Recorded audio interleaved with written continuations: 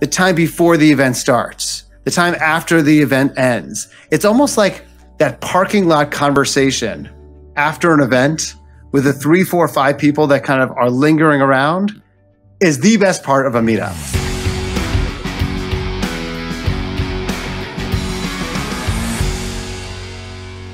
What's up, everybody, and welcome to the show today. We drop great content each and every week, and we want to make sure that you guys get notified. And in order to do that, you're going to have to smash that subscribe button and hit that notification bell.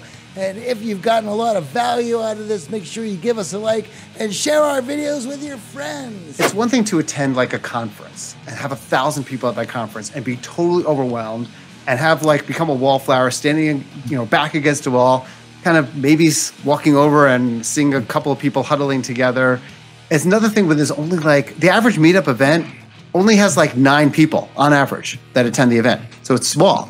And when there's that few people, you're not going to stand on the sidelines. Like there's going to be a greeter. They're going to welcome you in. They're going to get your name. They're going to learn more about you. And it makes it very welcoming. And people could be more vulnerable, in smaller situations. When people could be more vulnerable, as I'm sure you tell people, that's how you build deeper relationships. When you're able to share things about yourself, other people share things, and then the depth of conversation is a heck of a lot more meaningful than talking about like the freaking weather or like, or whether or not, the Bucks are going to win the championships or what have you. I want to also add to that, upon meeting in real life, your manners and how you relate to other people changes completely in order for us to connect and build these relationships. Whereas whatever niche group that you might have found on the internet, there is still no way that that person can reach through the screen and punch you in the mouth if you say something wrong or you don't like what they had to say, or just there's somebody there for the specific reason of just trolling the group. That doesn't happen in real life, or if so, it's more that somebody is a sociopath and they have to play a role for a while to make those connections, to do that damage.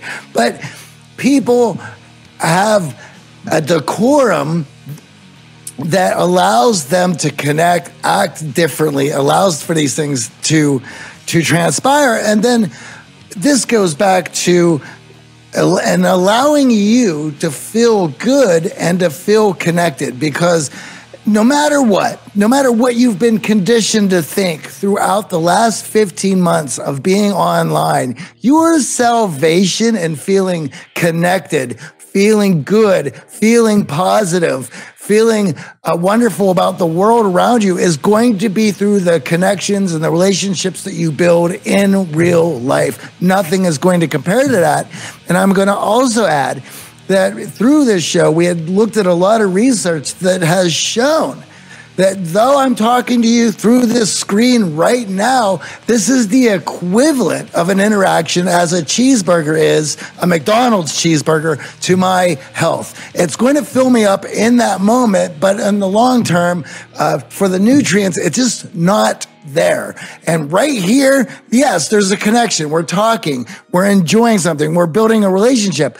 However, I cannot read your micro expressions. I cannot be there in your presence and have that take over the interaction, which builds those connections and allow us to feel fulfilled in our connections and relationships and bonding.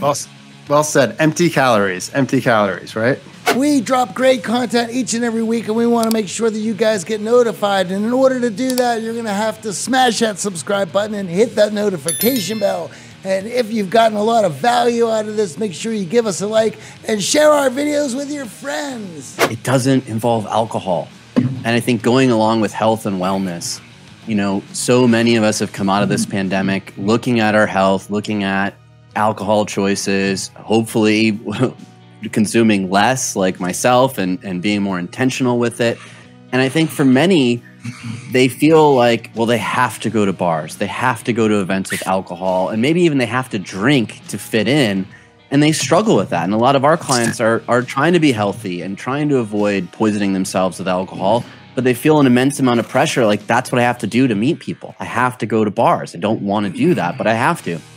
And Meetup is that platform where, as you said, there's so much in the wellness space of people who are getting out in sun, which we know has been great for COVID, and doing things that don't involve alcohol. So if you're one of those people who are cutting back or avoiding or being abstinent in terms of all alcohol consumption, Meetup is a great platform, again, to utilize to remove that part of the equation.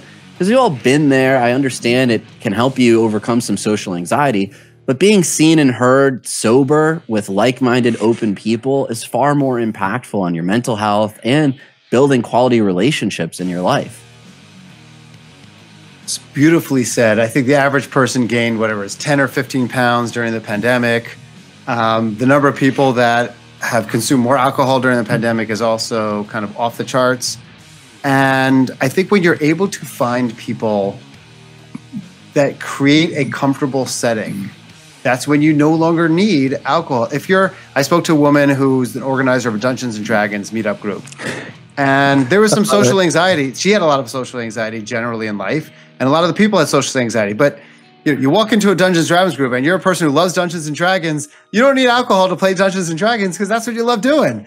So when you find the thing that you're passionate about, and everyone has something that they can be, even if they're not now, that they can be passionate about, the need to have some external stimulation is just not needed because you have the best thing in the world. You have your internal chemicals that are natural, the oxytocin, the dopamine, and the serotonin, and the adrenaline kind of pumping, which is better than any kind of drug or alcohol, though I haven't had many drugs, so I can't really say, but I'll just say that's the case. Well, we can speak from experience on that realm. I think the key here is it's important to realize whether you're introverted or extroverted, coming together, being in community, being fully seen and heard is important to your life fulfillment, your happiness. There are tons of studies that show this. As we talked earlier, many of us feel disconnected coming out of this pandemic. And we encourage even our most introverted clients to host an event. And one of the excuses that Johnny and I hate the most is we send someone to Meetup and they go, oh, well, there's nothing in my area with my passion. So why stop there? Why not be the one to start the Meetup group for that passion and realize that Meetup is a platform that will send like-minded people to you? So how many of us feel like it's trying to find a needle in a haystack to find that Dungeons and Dragons loving photographer who also hikes on the weekend? Well, Meetup, you can literally host an event, put that exact thing as the title. This is what we're going to be doing. We're going to go on a hike and then we're going to play some D&D after. And you'd be amazed at how many people in your area, no matter how big or small it is, are going to come out for that event. And I think that's the hidden gem.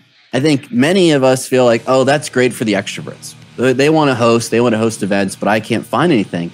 I encourage the introverts to host. And now I want to talk about what you, again, going back to the data, have recognized about the most successful meetup groups, the most successful hosts. What's the secret sauce? What's the recipe that makes some of these groups really sustainable and gives that host an advantage versus the other ones that just sort of get thrown up and then disappear on the platform? Okay, thank you. And you're right. Much like when you teach, you actually learn more than anything else. Similarly, if you're an organizer, you actually gain more than anything else because you're organizing the group. And the satisfaction that one gets because you are an organizer of a group that is changing 5, 10, 15, 30, whatever number of people's lives is just so meaningful. There are people that have said that they have a full-time job, they have a family, but they feel like the most meaningful thing that they've done is to create this meetup group that has helped so many people that deal with whatever thing that they have in life. So, number one thing by far, which you already said, AJ and Johnny, is the organizer. What makes for a great organizer? So, number one is persistence, much like an entrepreneur, meaning if you have your first event and 2 or 3 people show up, you might say, oh man, Failed, whatever, I give up. No, that's 2 or 3 people. That's a start. Like, that's how you start a community. You start a community with 2 or 3 people, and then you ideate with those people, and you bring those people in to be your co-leaders of the group. And then you go from 3 people to 6 people or 8 people or 10 people. So if one has a need to get, enormous success kind of day one, and doesn't understand that building a community actually really does take time, then that's going to be a big challenge. So persistence is one kind of really important attribute of a great organizer.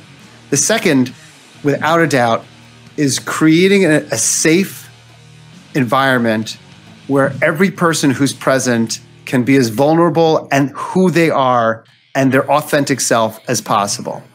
If anyone feels like they're being judged in a meetup event, whether it's any kind of event, doesn't have to be I'm not just talking about support events, I'm talking about every possible type of event, then the best organizers are one who share things about themselves and create an environment where people are sharing experiences among each other. The third is just interactivity. There are some organizers that are just, they want to just give a presentation or something like that. That just doesn't work. The best organizer experiences is what you've also referenced, which is building relationships between people and really interacting with each other and having that like downtime, meaning the time before the event starts, the time after the event ends. It's almost like that parking lot conversation after an event with the 3, 4, 5 people that kind of are lingering around is the best part of a meetup.